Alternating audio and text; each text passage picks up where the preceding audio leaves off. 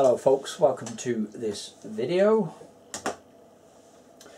Customers just recently sent me a rotor, alternator rotor from Honda CB650s, early 80s.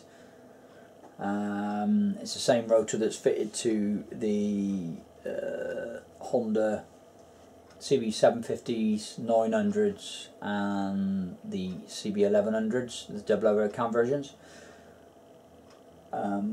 Yeah, so I'm doing this video because the guy that actually sent it to me said well he'll be able to take some pictures as I do the rebuild on the rotor, and I thought, well, I might as well video it and then post it up on YouTube so he and all you guys and girls out there can see how I do it.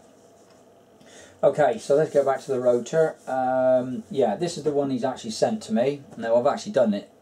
Done the repair, and I video clips of it, and I'll edit that and obviously put it on the end of this. And I've got another one here that I've had on the shelf for years that I haven't done anything with, that is faulty. So to test these rotors straight away, really you need to first of all, these rotors are actually constructed of a spinning lump of steel with a coil winding inside them, similar to that. Overbraided with a material to stop it from falling apart, and bonded with a special bonded and heated with a special bonding material. And then obviously the wires are all connected up to the outer slip ring, which is actually screwed onto the metal section of it. The screws are actually embedded into the material there, and they're epoxied over, so basically it covers them up, you can't see them, and stops them from coming out. But first of all, to test these, how they work, I'll go into how they work. When you turn your ignition on your bike, you get basically you get 12 volts going down to these two slip rings, across two slip rings, and makes a circuit with inside, and this becomes a spinning magnet. And when it's spinning, it then produces electricity in your outer windings, which then charges your battery and the rest of the system on the motorcycle. So to test these, get yourself an ohms meter, set it to 200 ohms, put it between the two slip rings and check what you've got. And I don't know whether you can see that coming up on there or not, but we got 2 ohms on there, which is far too low. And obviously check between one of the slip rings and the body and make sure you've got no continuity. Well, we've got no continuity to ground, but we've got poor resistance within the coil inside. And the one I've just done, the reading should be between 4 to 6 ohms, and what we've got there between those two slip rings is we've got 5 ohms and nothing to ground. Should be, because I've just done it. Anyway, so yeah, so what we'll do is we'll get down in the workshop.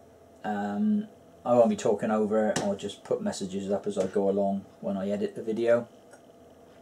Show you how to strip it down, how we clean it up, and reassemble it with the epoxy that we use, and go from there. So without further ado, we'll get down in the workshop and show you how I do it. See you in a bit.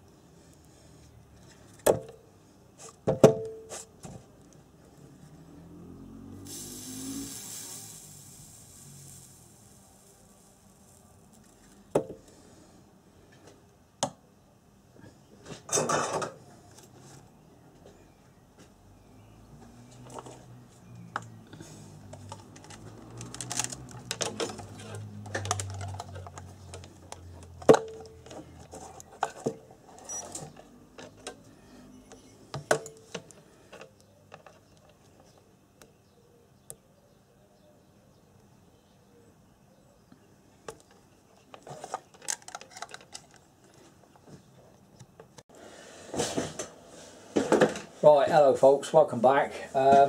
Yeah, so what I've done on that now is you saw me fix that ring to the the top of the steel section. There was a layer of epoxy placed between the two, so it makes it firm. I've epoxied the screws over the top to make it look nice and to stop them from coming out. The joints have been soldered onto the slip ring and epoxied the wires coming up to the slip ring, so it's all secure now. It's been also, I've got a local firm down the road that checks it for balance. It wasn't out at all, so didn't need to do any balancing on it. And also, one thing I didn't show is after it was resined up, it was put in a vacuum chamber to remove any air from it. So yeah, these type of rotors were fitted to a lot of bikes back in the 80s, like RD250DX, Yamaha FZ models, some of the XJ models. A lot of the Hondas had them. This one's actually off the CBX 1000, the larger type one. It uses actually the same bobbin in the middle, the coil bobbin in the middle, but it's a slightly different design, slightly bigger. That's one I've got on the shelf. In fact, I want to get some more of these on the shelf. The reason why I don't really stock these on the shelf, although I've got a load of damaged ones that need doing, is because, as I said earlier, you can get aftermarket ones available, but like I said, the customer for this one wanted the original one done.